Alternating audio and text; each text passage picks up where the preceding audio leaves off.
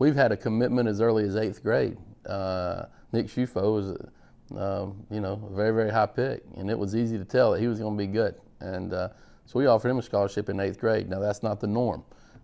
Generally speaking, you know, early in their high school career, 9th or 10th grade, we try to identify those kids that we really want to recruit. And we're at tournaments watching, you know, 16 and under, 15 and under tournaments to gauge who we need to put on our radar. So it's earlier and earlier. And when I first got in the business some 20 years ago, we really didn't identify our prospects to their junior year in high school. Now it's moved up to their freshman or sophomore year. And, you know, and that's okay. I mean, it's okay. It's just sometimes that makes our job a lot harder because in the evaluation process, we may miss a time or two more in our evaluation of kids that age. It's a lot easier to evaluate a grown man. It's very difficult to evaluate a kid that's just in the early stages of his development.